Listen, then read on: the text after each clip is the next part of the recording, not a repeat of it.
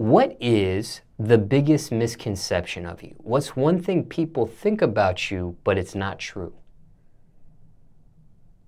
That's a good question. Man, what's the biggest misconception of you? What's one thing people think about Mr. Hotspot, but it's false? If you have one, I don't know if you have a misconception of you or not. I'm not sure if I have one. I'm not sure if I have one. I want to ask you a question respectfully. Yes, sir. Okay. Do people ever think you're slow? Not the people that's close around me. Yeah. They know I turn up. And when they use that word slow, like comments, I believe they speaking about like, oh, he playing a lot. Stuff like that. The stuff that you do, like when we see some of your things on social media where you're saying good morning and smiling and you're acting goofy and this, that, and the third, is this really you, or is this a character you're playing? Is this, what is this? It's like, I just want people to have a good day. So that's the type of energy that I have to put out for them to receive it. Now, craziest rumor you heard about yourself? Not sure. That's a good question. Now, are you not sure because so many rumors you can't think of one, or are you not sure because not enough rumors you could think of one? People, we like speak positive to each other, so if it's a rumor, most of the time it's positive, so if it's not, I really don't pay attention to it. Is there a question people ask you you cannot stand? Maybe you hate to answer? It's not that I hate answering it, but a question that I receive a lot is, how tall are you? And it's 6'4" for people who don't know. When people see you in person, are they surprised at your height? Yeah, or they're like, I didn't know you was this tall. I'm like, yeah, there's the father and mother, 6'4". Now, you mentioned father and mother. Please reference that here. Who are you speaking of exactly? So, at the church I go to, we believe in both God the Father and God the Mother. So when we always give thanks to Father and Mother. So we believe in God the Father and God the Mother. So most people, they believe in God the Father at the churches they go to, but as children of God, the Bible testifies that we have God the Mother. And care to share what church this is? Care to share what religion this is? Yeah, so it's the World Mission Society Church of God, and it's Christianity. It's the only church that believes in God the Father and God the Mother in the flesh. So it's real good news for us that's here on this earth that our God will come in the flesh to save us from sin and death. So our mother has to come in the flesh to give us eternal life, because only mothers could give eternal life. So at the church that I go to, we believe in God the Father and God the Mother, and we also show and share through the Bible. This is a church located in Atlanta? It's over 8,000 churches around the world, but it's some branches located in the Atlanta area, like Marietta, Alpharetta, Beaufort, Norcross, things like that. Now, do you care what people think of you? No, not really. I mean, yeah, not really. You had to think about that for a second. Yeah. Were you always like this, or was there a time when you cared about another person's opinion of you?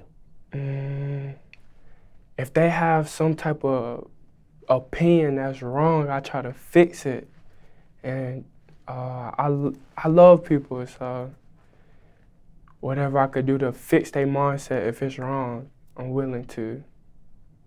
Now, what about some of the things you do on social media? Do you care not about what people think of you, but some of the things that you do on social media? So whether it's dancing, whether it's music, whether it's, you know, the social media, I'm using this term loosely, skits. I don't know what you call it, but you know, when you're doing things about smiling and being goofy and things of that nature, do you care about a people's opinion not of you, but of those aspects of you. So I do take big consideration in who's watching.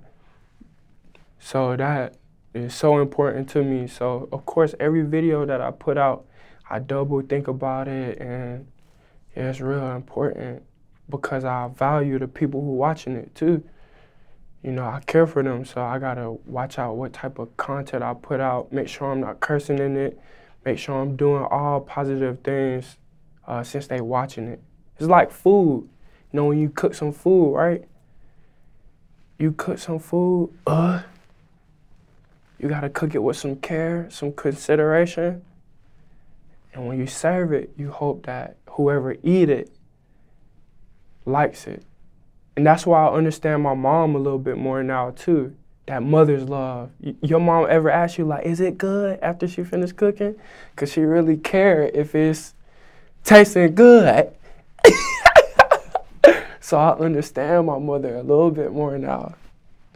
Yeah, that's how it is with videos and all that good stuff. What are your keys to success? What are some things that make you successful up until this point? I could just give thanks to Heavenly Father and Heavenly Mother. I'm gonna tell the truth. Before I start going to the church I was telling you about, I only had around like 200,000 followers.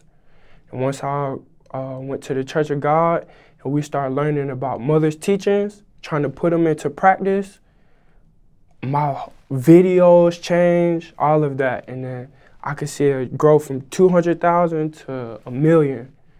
So I really think Mother's teachings is the key to success here, physically and spiritually.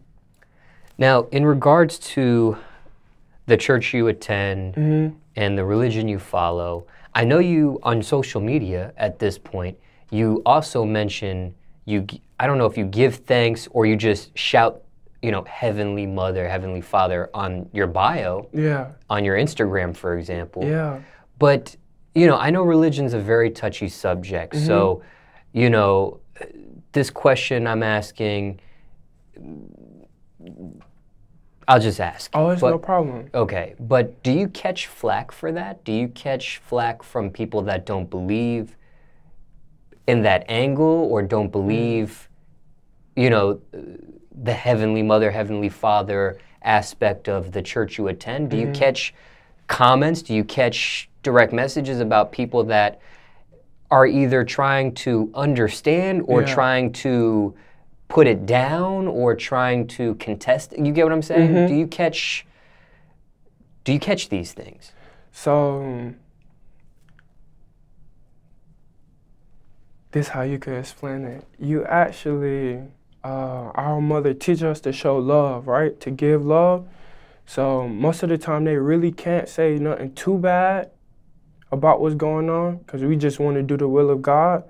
So we just show love, really. And if it is a misconception or something that they don't understand at the time, we willing to explain, to go that extra mile to explain, like, okay, we in the current situation right now where all mankind going towards death, we understand you never heard this before, but you could see through the prophecies that our mother got to come to give us eternal life. And once they understand that, most of the time they want to roll and want to study more about it. So it's really exciting.